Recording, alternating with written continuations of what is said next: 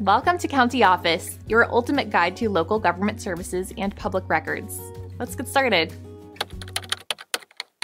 What are the 4 stages of money laundering? Money laundering is a process used to conceal the origins of illegally obtained money. It typically involves 4 key stages. The first stage is placement. This is where illicit funds are introduced into the financial system. Common methods include depositing cash into banks or using casinos. The second stage is layering. This involves separating the illicit money from its source. Techniques include transferring funds between accounts or converting cash into assets. The third stage is integration. At this point, the laundered money is reintroduced into the economy.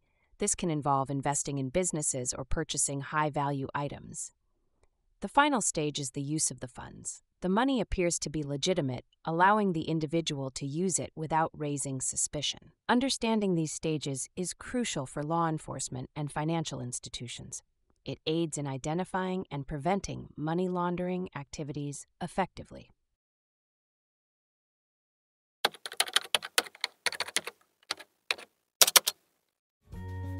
To learn more, check out these links, which you can click in the description below.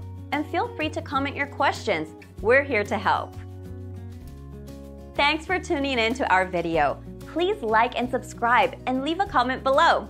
See you in the next video.